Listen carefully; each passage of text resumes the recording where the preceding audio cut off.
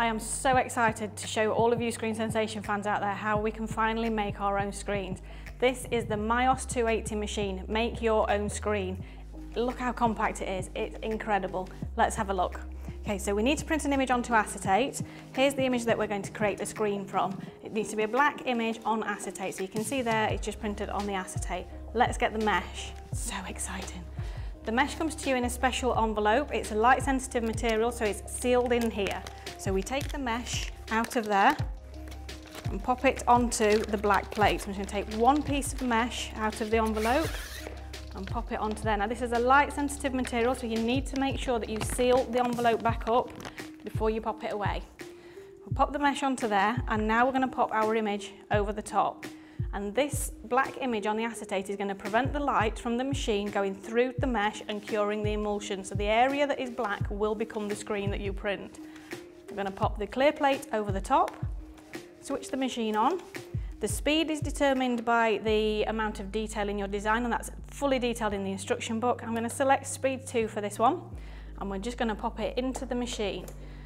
Now you'll see that the machine grabs the sandwich, don't need to feed it through, it's grabbed it and it's taken the set of plates there. This is going to create our own bespoke screen. It is absolutely incredible. In seconds. It's going to take about 15 seconds, 20 seconds for it to pass through, depending on how, which setting you're working with, and it's your own screen.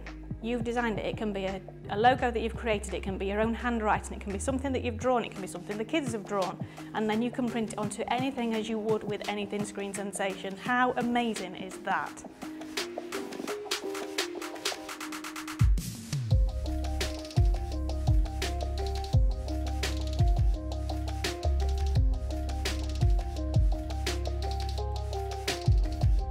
Okay, so I'm just going to catch the plates at the other side. So the machine is silent, you can't hear it go through at all.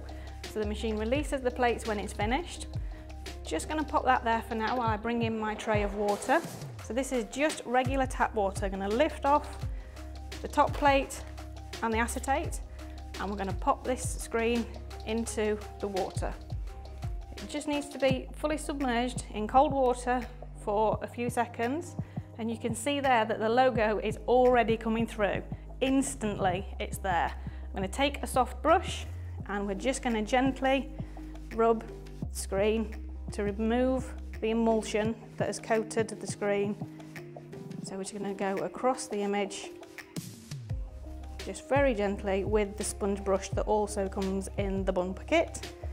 And then there we have our own screen for printing.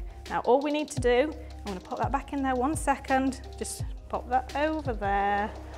Just going to pop, this can be a piece of kitchen towel, it can be a tea towel, I've got a microfiber cloth.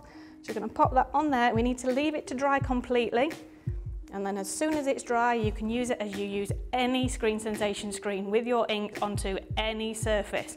How exciting is this? I can't wait for you to get it home and show us what you made with it.